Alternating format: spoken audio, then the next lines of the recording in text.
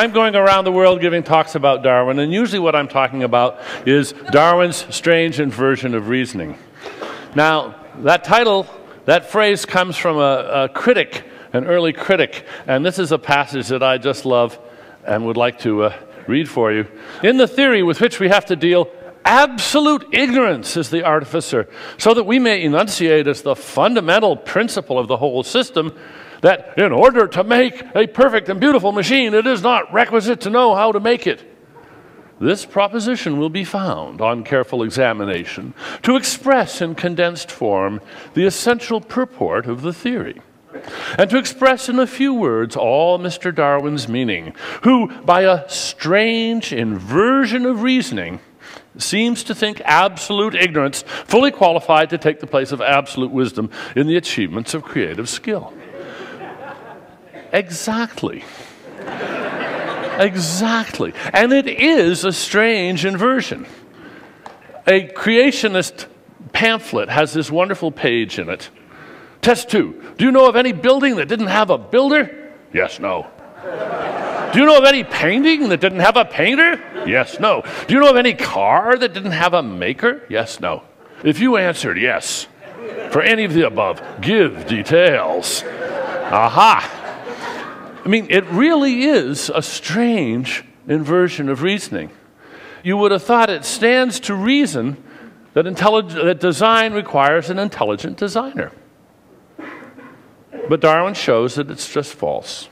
Today, though, I'm going to talk about Darwin's other strange inversion, which is equally puzzling at first, but in some ways just as important.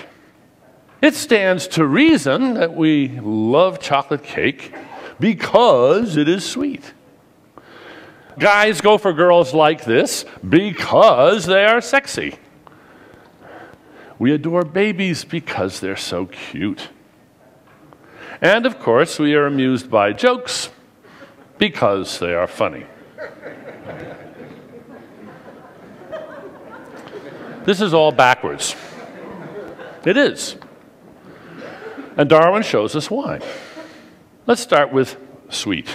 Our sweet tooth is basically an evolved sugar detector, because sugar is high energy, and it's just been wired up to the preferrer, to put it very crudely. And that's why we like sugar.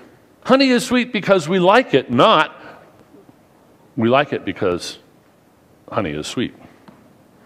There's nothing intrinsically sweet about honey. If you looked at glucose molecules till you were blind, you wouldn't see why they tasted sweet. You have to look in our brains to understand why they're sweet. So if you think first there was sweetness and then we evolved to like sweetness, you've got it backwards. That's just wrong. It's the other way around. Sweetness was born with the wiring, which evolved. And there's nothing intrinsically sexy about these young ladies. And it's a good thing that there isn't. Because if there were, then Mother Nature would have a problem. How on earth to get chimps to mate?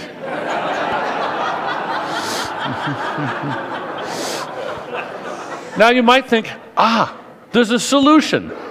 Hallucination. That would be one way of doing it, but there's a quicker way. Just wire the chimps up to love that look. And apparently they do. That's all there is to it. Over 6 million years, we and the chimps evolved our different ways. We became bald-bodied, oddly enough, for one reason or another. They didn't. If we hadn't, then probably this would be the height of sexiness.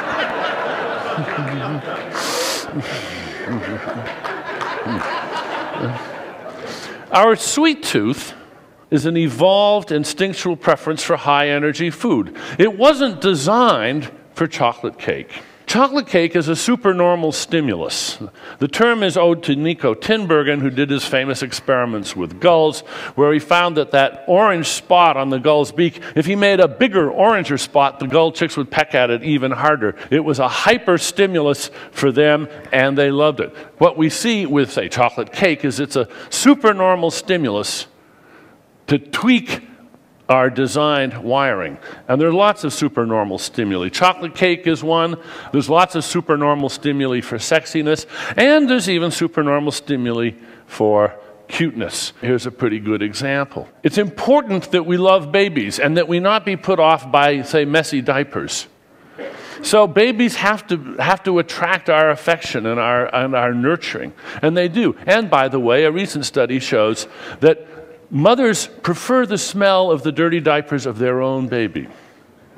So nature works on many levels here. But now if babies didn't look the way they do, if babies looked like this, that's what we would find adorable. That's what we would find. We would think, oh my goodness, do I ever want to hug that?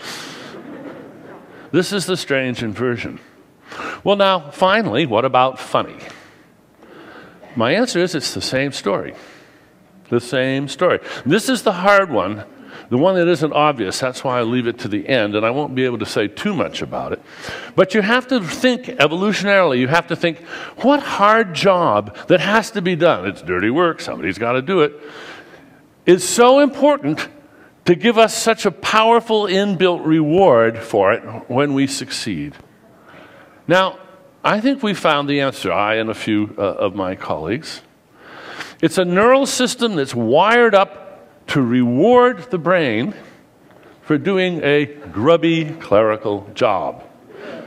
Our bumper sticker for this view is that this is the joy of debugging.